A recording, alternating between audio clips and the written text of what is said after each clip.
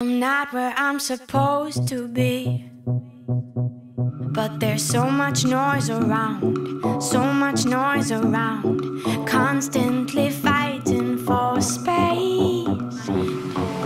I wanna be empty, be empty, be empty. A sparkle lights a fire, I'm high, I'm a butterfly.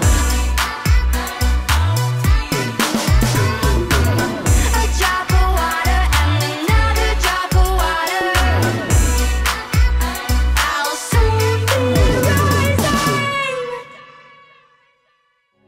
Hi Capricorn, welcome to my channel. We're doing your reading. What's going on, guys?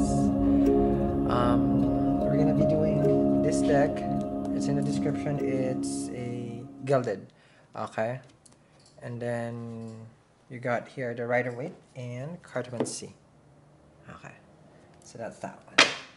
And where there's a handle going on here, that's for my Instagram. Sorry to start. Okay, and that one is about if you like tarot, I post there regularly. Also deck, so check it out. And I do pick random if you need a guidance. If you comment on Instagram, I also do random reads. Okay, so here we go. Let's see what's going on. Based on Vedic sidereal astrology, Capricorn. Okay, not Western. And then let's begin over here. You already know your sun, moon, ascendant placement, okay, and how to watch it. Okay. Let's see. And Venus and Jupiter. So it's going on for my Capricorn. Here we go for my Capricorn. Okay. 6. Everybody's just hitting it to the core today. With regards to love and relationship. Yeah. Look at that one. Cancerian got an amazing reading. So that's your 7th house. So watch Cancerian. Amazing. Watch Libra. Watch Gemini. Watch Sagittarius. Watch everything. It's all amazing today. 6 of Cups. Yeah. The familiarity card. This is my Darakarka card, meaning it would show whatever planet later on, if it comes out, the lowest degree on who your spouse is. 6 of Cups. Of course, younger, older, the soulmate card. It's only soulmate because of the Darakarka. That's how we would see it. Okay. An unfinished business from the past. Okay. Past life. Venus Darakarka. Let me explain how this is. The person is going to be very chill. Venus is water and air. Okay, apas. So they're gonna be diplomatic. This is like when you're panicking, when you're emotional, you tell this person, it's just like da da da da. Literally, you feel like they have no emotion, and you would feel like like some sort of earth sign. No, it's not. It's how Venus is, and it's when it's in the Darakarka. Okay. This is a person who would want like they always want a relationship, but they might not express it clearly. Yes, because since it's a Darakarka, they were not good at it before. So it's a challenge. Yes. Venus right now it was in Taurus, moved to Gemini. Okay, so it can be a Taurus or Libra. This is a person who owns a business also, Empress card. But normally this is like someone who just, like their business is already thriving. That's that one. That's good. Emperor. Ooh, wow. Cancerian got this, guys. This is an Empress. Is this? Now you got an Emperor. Okay. Alright. Someone's stepping up for today. More amazing than the Cancerian. Okay. So yes, this is that one. Okay. You have Mars energy. You have Venus. These are Caracas for relationship and partnership. Yes, it is. This is the feminine masculine energy that you're looking for. If we get the Wheel of Fortune, we're gonna spin this. Basis, yes, the one. Okay, can be reconciling right now. Someone is ready. Emperor, of course, shows they can be distant. They can be cold. This one is the receiver. This is the giver of energy. Equal. You found your match. Let's just keep it that way. Emperor shows someone who see, self-made with the Emperor. Empress normally, they are just like, it's because Venus is benefic, right? They just get good things in life. Easy. Okay. Eight of Wands, more communication, long distance relationship. You met online, Cupid's arrow. But this is spiritual growth. This is someone who tells you, this is someone who, you will know if this is you. Because if you guys are talking a lot, this is you. If you guys is like, well, he only messaged me once a year. This is not the Eight of Wands. Okay? You got nothing if it's a message once a year. It's not even a qualifier for a read. This is a qualifier right here. Because they do take time. They do entertain. They do message you.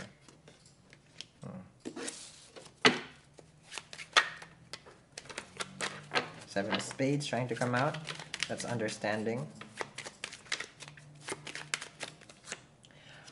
Cupid's arrow. What is this? Ace of Hearts. Someone here wants to really compete with the concern or all the amazing reads today. Eight of Wands with the Ace of Hearts. Loving messages, emojis, cute faces, selfies, endearing, you know, this is a person who's already expressing their love towards you. It's right here. I just read the cards. Okay.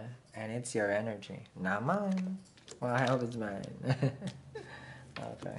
As long as it's good, it's mine. No kidding. Let's see. Shine like a diamond. Ace of Hearts with the Ace of Diamonds. You guys are going to be talking about a secure relationship. This is exclusivity. Okay. It's exclusivity.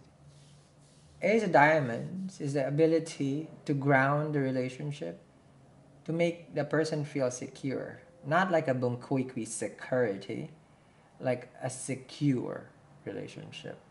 The one that you feel like this person is your knight in shining armor. Because they're going to be very much protective with this kind. I like this person for you. If you're not going to take it, I'll take it. Okay. Here we go. Let's see.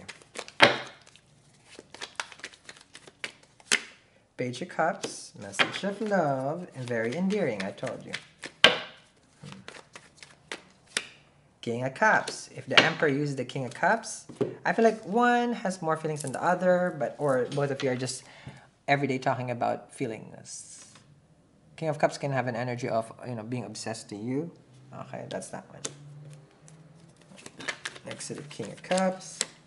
Ooh, spicy. Seven Swords. What is this about? Ooh, another Six of Hearts. So this person, okay, probably left you before. This is reconciliation. Look, the person is left you. They didn't want this before. They didn't. They totally didn't want it before. But no matter where they go, okay. I feel like the Seven of Swords was escapism. So when I say escapism, they went to their 12th house. They traveled. They could have just, vanished. 12th house also, But no matter what they do, you guys will find your way, find, each other in the same spot, in the same cycle. Because this is two people who are meant. Conciliation is here. I don't sense the Seven of Swords is cheating. Not at all. No. Nine of Cups. What are they wishing? Lovers, I ask. What are they wishing? I feel like, why did this person came back? This is what they realize. So you guys are topping the charts over here on how the connection is so deep. Okay, you got two Six of Cups, lovers. Okay, inseparable, I feel. Okay, so you guys are inseparable. You already got the lovers, and okay, Emperor and Empress. Okay, so you guys are definitely the feminine, masculine, the counterpart of each other. So it is the one.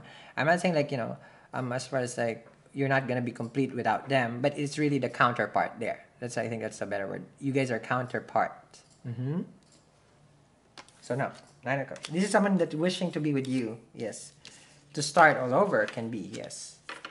Because they know they messed up. The Seven of Swords, I feel like they were just really trying to escape something.